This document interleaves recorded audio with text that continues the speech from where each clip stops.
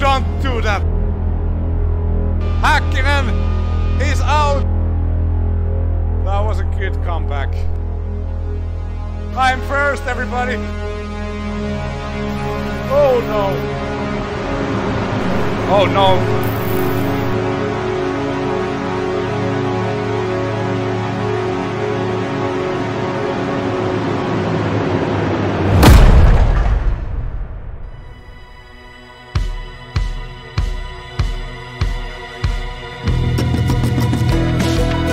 Welcome to the dawn of the F1 career of Friedrich Bangs. Today we'll travel all the way to the year 1990, where Friedrich is about to make his debut in Formula 1, and this is going to be a season of maximum pain. Today we'll kick off the 1990 season at Phoenix, but let's do a little introduction for the season first. What we know of Friedrich's career prior 1990 is that in 1985 he drove in the British F3 series. Then came few years we don't yet know what he did, but in 1989 he somehow struck a deal for Indianapolis 500 that didn't go all that well. No! However, here we are, a stroke of luck for the 1990 season. Bang has managed to close a deal in F1 with a very promising project. A team purchased and funded by an actual car manufacturer, with a manufacturer engine. Certainly this would be a road to instant success. And no. Friedrich doesn't know it yet, but it's gonna be bad. Sadly, the team he made a deal with is Coloni, owned by Subaru. Why would I choose Coloni for this season? Well, first of all, in real life I drive a Subaru. Also, the Coloni Subaru is such an exotic combination. Also, like for most rookies, Friedrich's F1 career has to have a humble beginning, and it doesn't get much more humble than this. So I'm afraid I had no choice really. When we talk about bad F1 teams in the early 90s, everyone always brings up the Life team. However, in the season opener in Phoenix, Life actually beat Coloni in pre-qualifying. In pre-qualifying, Gary Brabham of Life was only 35 seconds off the pace, whereas Bertrand Gachot of Coloni was more than 3 minutes slower than the Life car.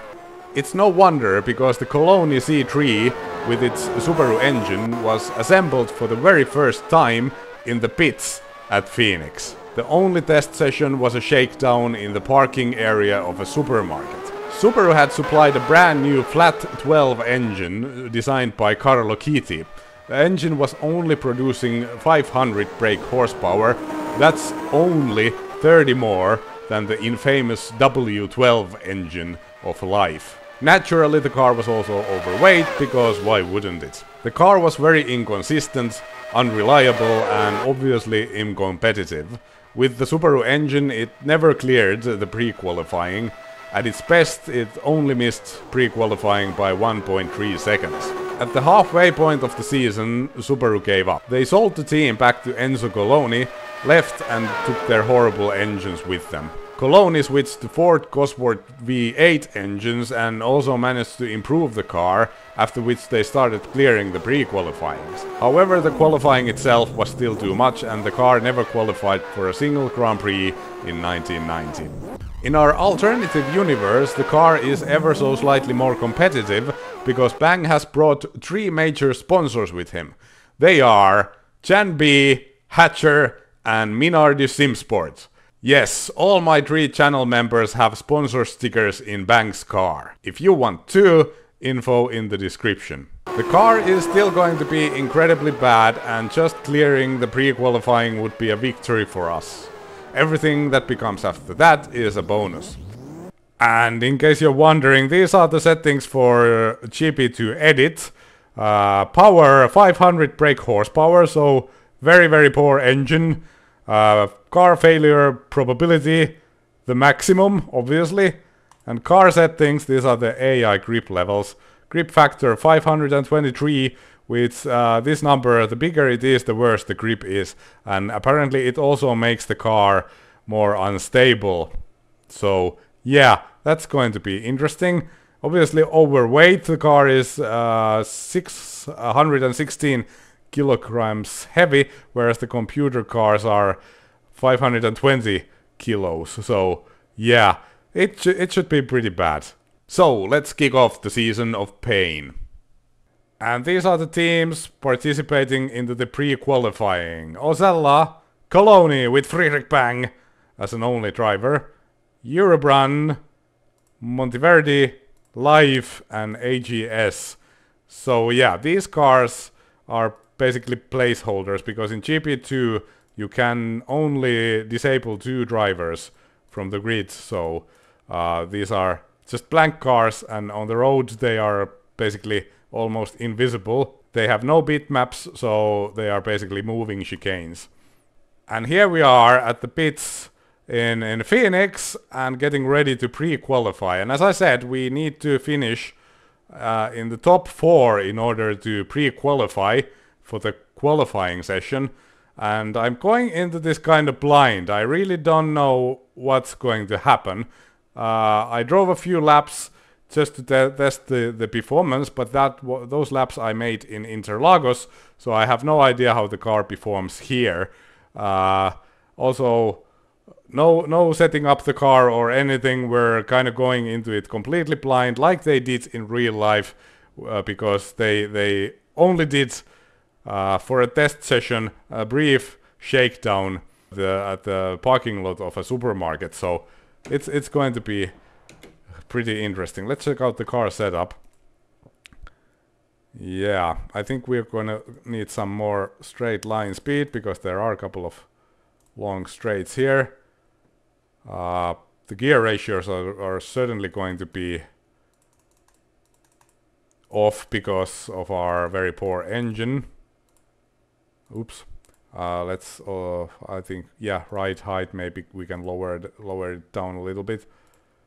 But yeah, that's enough setting up this team. We can't afford to set up the car because we don't have money. Let's go.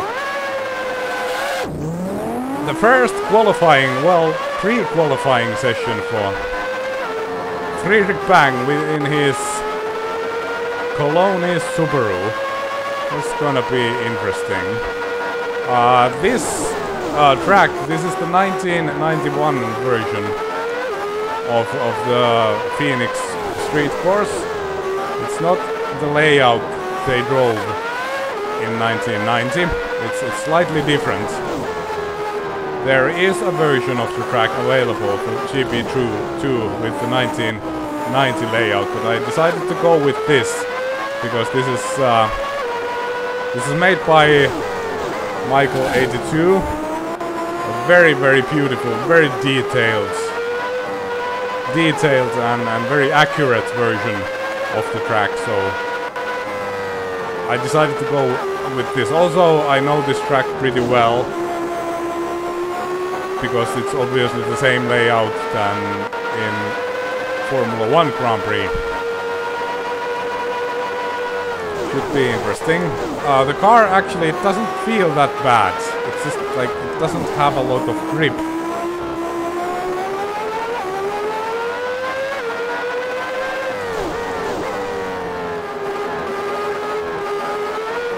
But we'll soon find out what our pace is going to be. So the first flying lap for Friedrich Bang. This is the beginning of Bang's Formula 1 career. Here we go.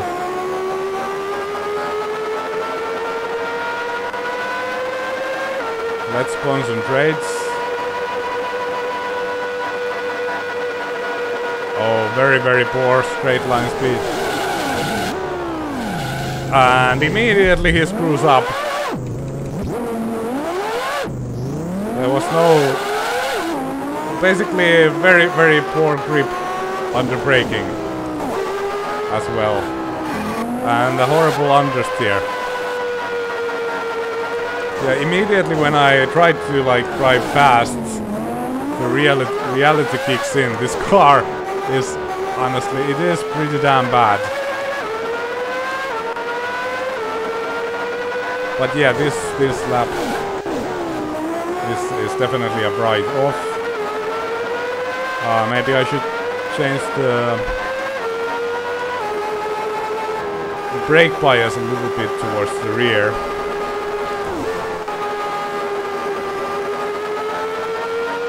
But yeah, through the fast turns, it's very scary to drive.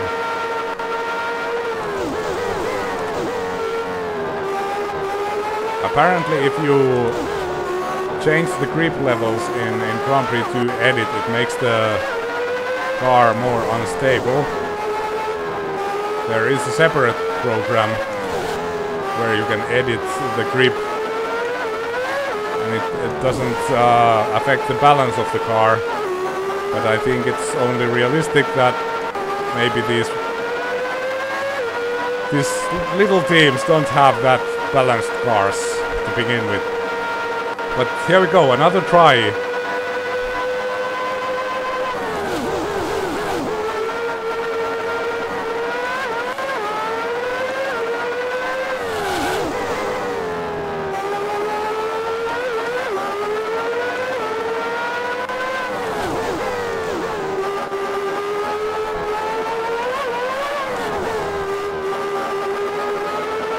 I think the first sector was very good.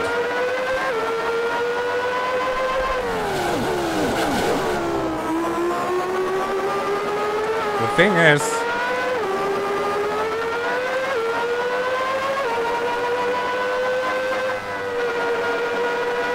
sorry, I'm concentrating.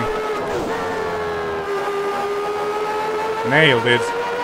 The thing is, after this track we're going to Interlagos, and that will be bad. Because Interlagos is very much a power circuit, and we really don't have any power, so that might be bad.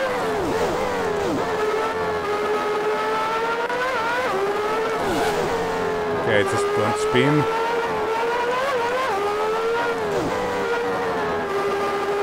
I think it's been a clean lap. 35, 36, 37, and we are 8th.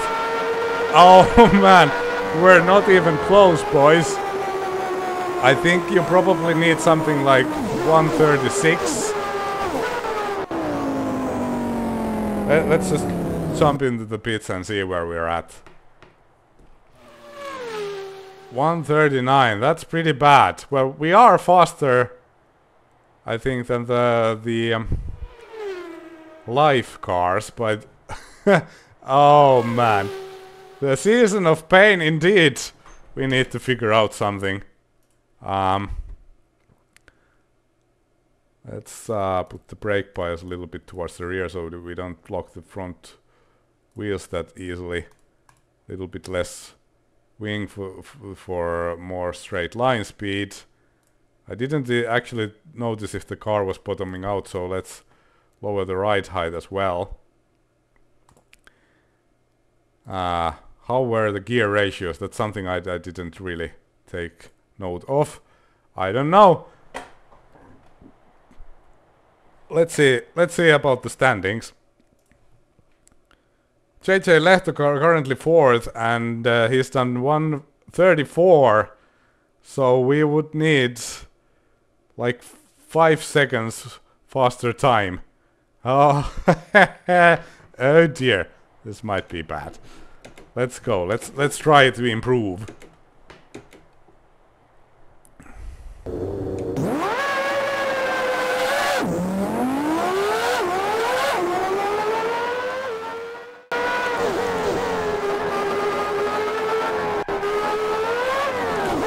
Alright, here we go, ready to go. Yeah, let's see if we can find 5 seconds.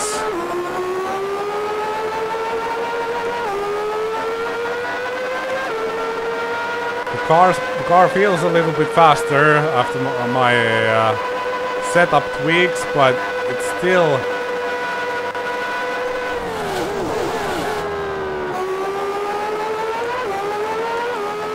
pretty damn slow.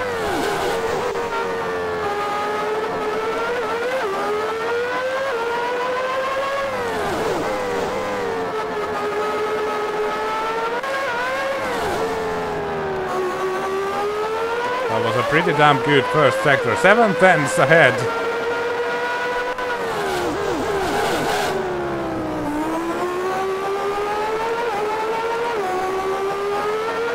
Broke too late, but we'll just say it was late apexing.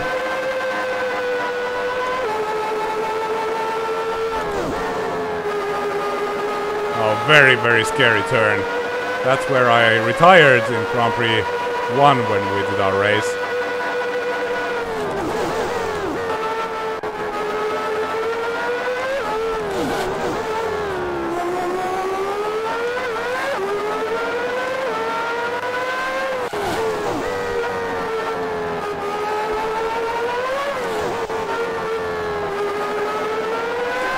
Don't spin.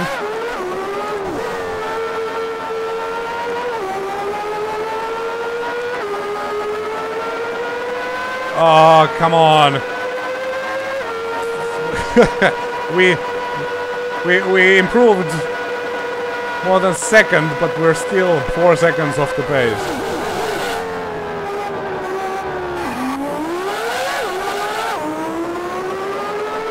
I think I already screwed up this lap. Oh, now I permanently screwed it up. Yeah. Oh man. This is pretty damn tough. Can we find something with the setup? More front wing. This will make the car more pointier and more grippy, but it also makes the car a lot more unstable. Lower the gears a little bit. Maybe right height. I don't know. Maybe if we'll use Packers. The thing is, we'll run out of laps. We don't have enough time to like test all the setups, because we could reduce the ride height and limit the suspension travel with Packers, but we don't have time to find the sweet spot. This is how it is when you're driving a Coloni. Okay, how much do we actually need? We're 8th. We are 4 seconds off the pace. Only the life cars are behind us. You know, I promised that this was going to be a season of pain. I am now delivering. Hope you guys are still like excited. I'll see you in the flying lap.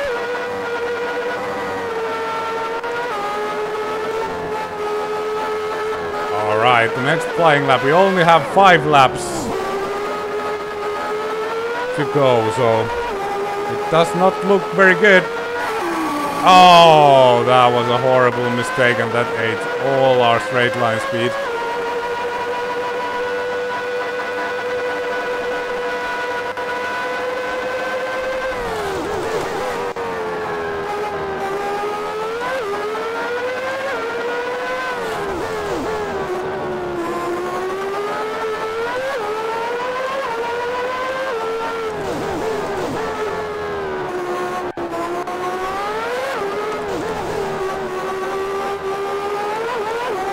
Car is faster now. Well, actually I'm behind. Damn it.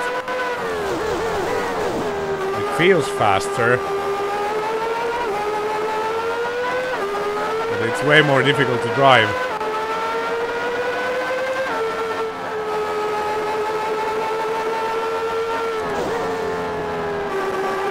Oh, too much struggle. Ah, another spin. Okay, a lap ruined. Let's try this again. We are running out of laps though. Alright, here we go. No! I think I ruined my tires. We'll go into the pits. Alright, so we have one flying lap. One flying lap left. And we need to improve by 5 seconds. if we want to pre-qualify. And I should have set up, like adjust the gear ratios because they are still too long. And I forgot. Yeah, it's bad. I'll see you at the beginning of the lap. Alright, here we go. Final try. We're probably not going to be able to make it, but at least we can try to get the perfect lap here.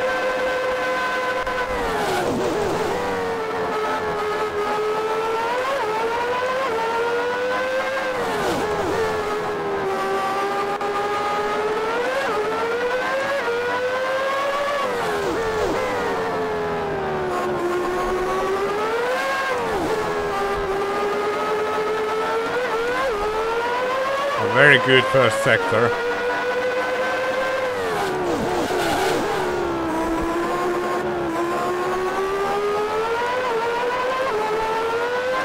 Well, that was a late apex.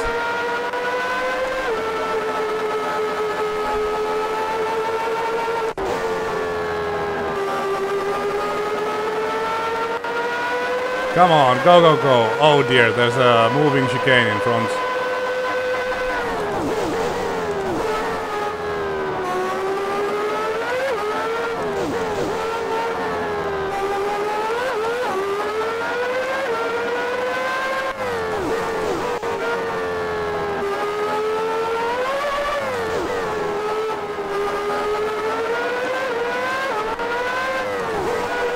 Oh, I went straight. Messed up in the last turn. But that was our qualifying, boys. That was our qualifying. 137.8. And if we look at the results, this is the top 4 that gets through from the pre-qualifying. JJ Lehto, the last one to pre-qualify. And Friedrich Bangs, number 8 in his first pre-qualifying session. 4 seconds off the pace. So, yeah, we need to find 4 seconds. The thing is, the next track in Interlagos will be even more difficult because it's a power track and we don't have any power. But yeah, we'll see. Maybe we can get some more sponsors and improve the car a little bit. But yeah, let's check out what happens in the race.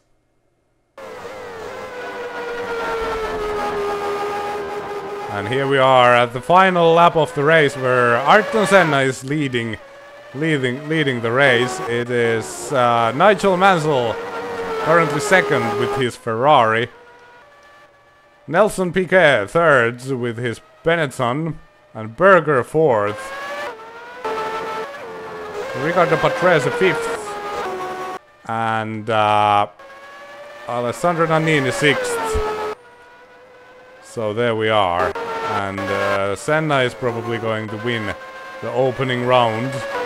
Here he comes, the last turns. It's too bad that we didn't see Friedrich Bangs in the race today, and not even in the qualifying, but well, hopefully we'll have some better luck next time. Ayrton Senna wins the opening round, and we'll check out the points. And here are the final results of the 1990 US Grand Prix. Senna wins, Mansell, Piquet, Berger, Patrese, Nannini with points. Thierry Boutsen, very poor race for him with his Williams. Gian Alesi famously with his Tyrrell, 8th, not quite in points. But yeah, 15 finishers, quite a lot of attrition in the race. But yeah, this was the season of pain, the first race. When I did my intro or the teaser for this season, everyone was very excited. And now, hopefully you're still excited, because we didn't even get the race. I will see you the next race, or pre-qualifying, or whatever. Thanks for watching. Bye bye.